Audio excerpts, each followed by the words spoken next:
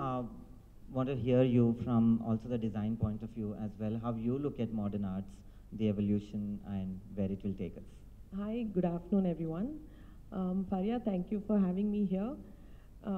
I don't know how much of a value I was adding to the event, but for me, seeing that was such a mind-opening experience. I was so shocked, and like I asked you, ఇది హైదరాబాదేనా ఇవన్నీ జరిగేది ఇక్కడేనా అని. Yeah, like I was so surprised, and it just made my morning. Thank you for that. And dance or any form of art has always been a great expression, of self, and gives us so much freedom. I thought we enjoyed it when we were young. So much more dance was there around us.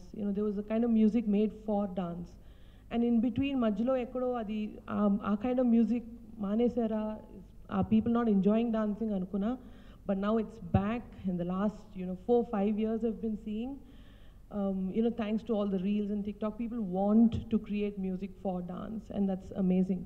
It's amazing. And today was such a surprise, and I'm waiting to be a part of Cypher Hours. Really, this for me and for our kids and the next generation. I think this will be an amazing, like how he was saying, it'll keep our sanity. It'll keep us, relieved from all of the stresses and boundaries that we have. So really, really happy to be here and be a part of this, and waiting to watch and be a part of Cypher Hours. Thank you. Thank you so much.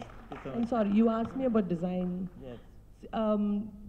With design, and that's also another form of art and how we express Yes. ourselves. And for me, especially when I design for films and for songs especially, music and what dance that they're going to be doing makes a huge, huge impact on what we design. And music itself has been a great inspiration for me for design. Art and music both go so well. It's almost that they need each other to showcase the best. So thank you. Thank you so much. Thank you so much. Lakshmi ma'am, with your permission, we'll